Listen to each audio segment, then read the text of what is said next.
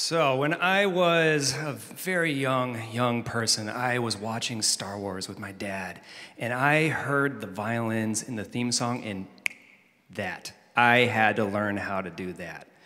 It took a few years, but eventually my parents got me into lessons and I started playing, and that was all I did growing up. I locked myself in my room and I practiced for hours and hours and hours on end.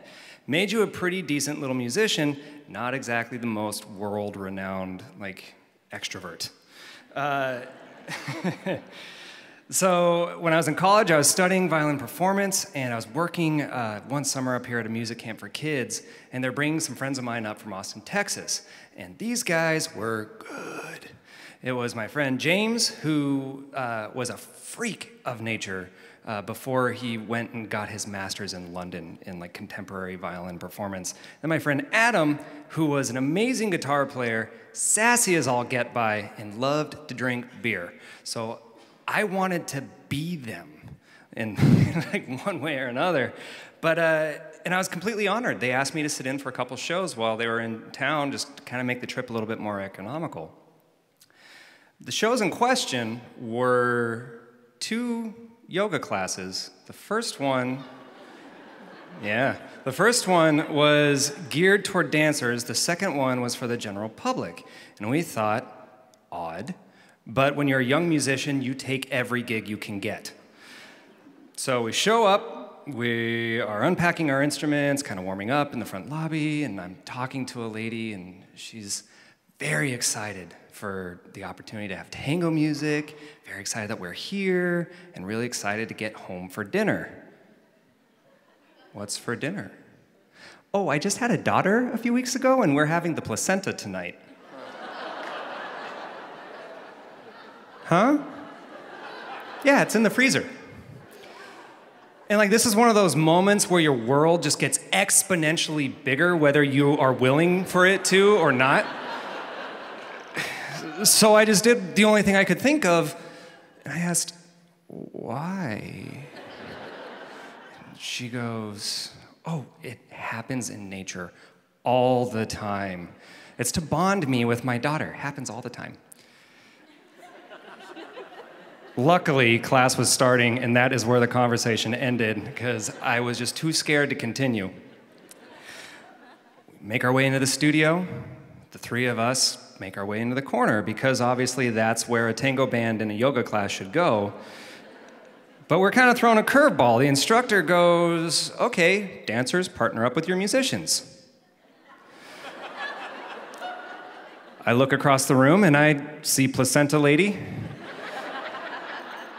She's looking back at me.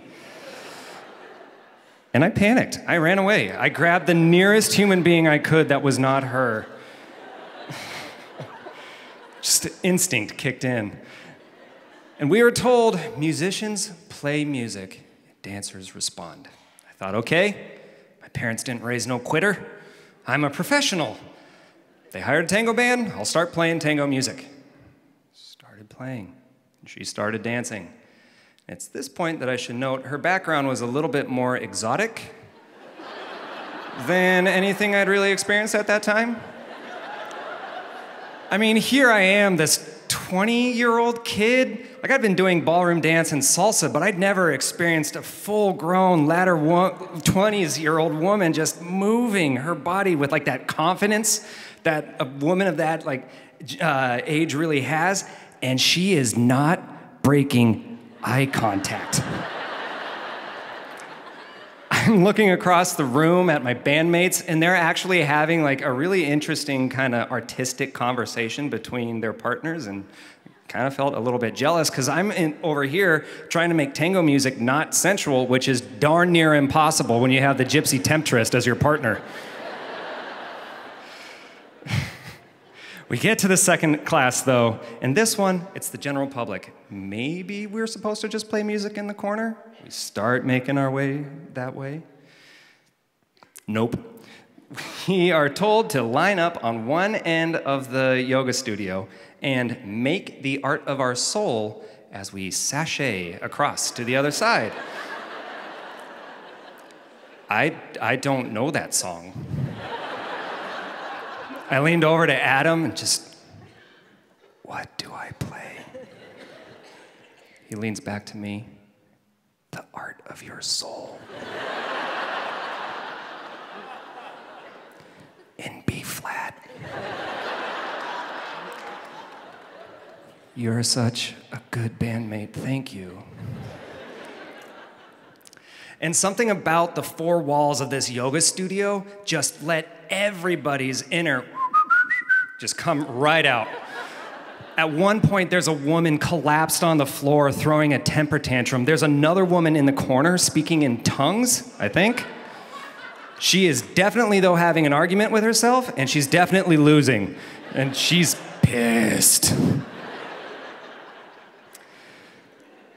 All good things, though, must come to an end. And thankfully, this class did. And we decided the only way that we could truly heal from this experience was protein and beer. And we ended up at Humpy's, and we're just kind of sitting there, staring at our beverages, just not saying a whole lot, except James. James actually was pretty chatty during that whole, he just, oh, that's an amazing artistic opportunity to expand my creative bounds. We finish up dinner and decide, hey, you know what?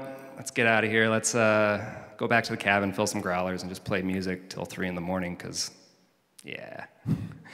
And on our way out, this mountain of a bouncer just intercepts us, and he is right in our face. And I don't want to deal with a bouncer on a good day, or like on the receiving end of a bouncer particularly. And he's just, where are you guys going? You guys have, are those instruments on your backs? What are you doing? You guys in a band? You wanna play a gig? When can you play a gig? Our band didn't show up. We need a band right now. Saturday night at Humpy's. We're a tango trio.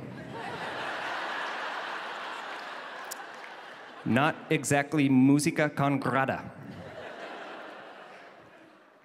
But when you're a young musician just starting out, take every gig you can get. Thank you.